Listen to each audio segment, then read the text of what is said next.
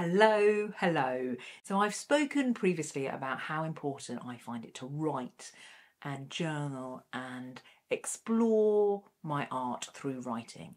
I find it a very helpful technique to articulate things to myself, to understand my own art making practice through writing. I also very much enjoy making sketchbooks from one piece of paper. And so I've got a video about that, so I'll link to it so you know how to make them. And sometimes I use these one-page sketchbooks to make notes about my art. There is something that I find really powerful and useful about having all kinds of notes about my own art making on one page. It means that when I'm feeling maybe a little uninspired one day, I can get this out and there's a whole series of ideas or whispers of ideas or partial ideas on one piece of paper, and I find that really helpful.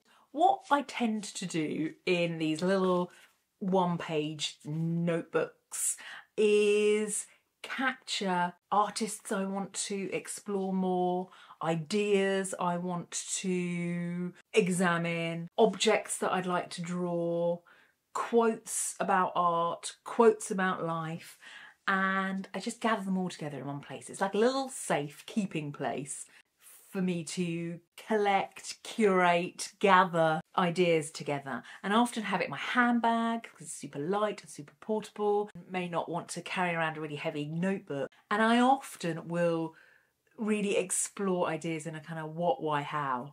So there can be some whats and hows, so some real practical things that I want to look at. So it might be the art materials I want to explore, or combinations of art materials, or techniques. And then there's also a whole sort of set of maybe more emotional feelings, the things that I want to explore in my art. So it could be how I want my art or paintings to feel, or it could be what do I need from my sketchbook practice? What is it that I currently want my sketchbook practice to do for me? And so I will kind of think on that and write it in here. So for example, I've put what do I need from my sketchbook practice, and I've put to connect to myself, to be more playful and joyful, a feeling of adventure, be bolder and braver and more paint. So I kind of just talk to myself on the page, and it's helpful because it gathers my thoughts in one place.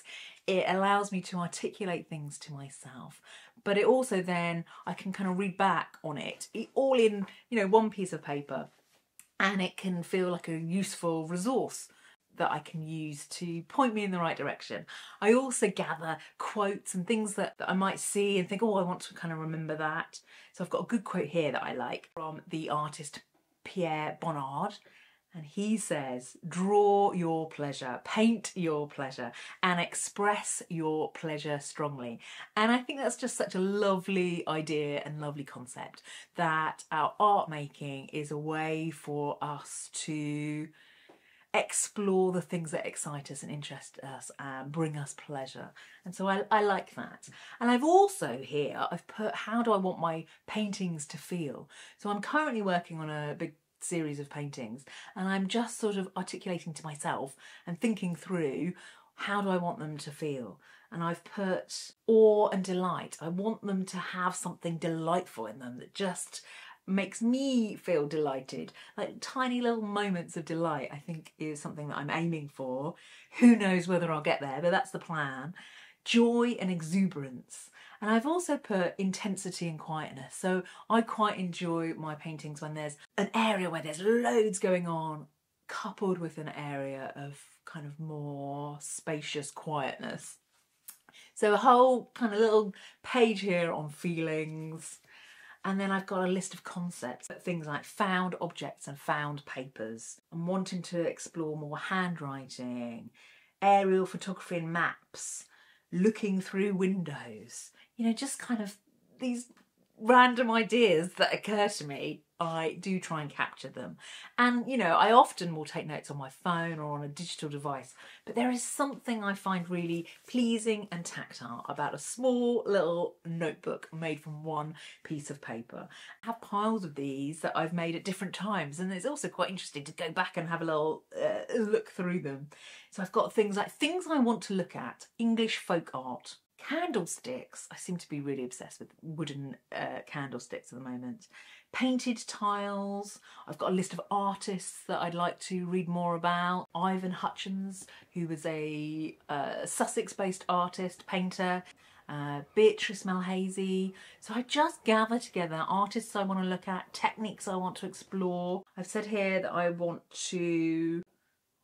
I can't read my writing. Oh, gouache resist. So a gouache resist is when you use a water-based gouache, basically as a masking fluid, and then you paint over it with Indian ink or an ink that is not water-soluble, and then you put the piece of paper under the tap, and the water-soluble gouache sort of seeps away and leaves just a really lovely sort of texture. Anyway, that's something that I clearly want to explore. Maybe I'll do a video on that. A safe gathering place for ideas, for little fragments of ideas, for things about my own art. And I tend to have some headings, so it might be, why do I want to do something? Feelings, concepts, artists, techniques, things, and I gather them all together in this little notebook. So I just wanted to share that with you.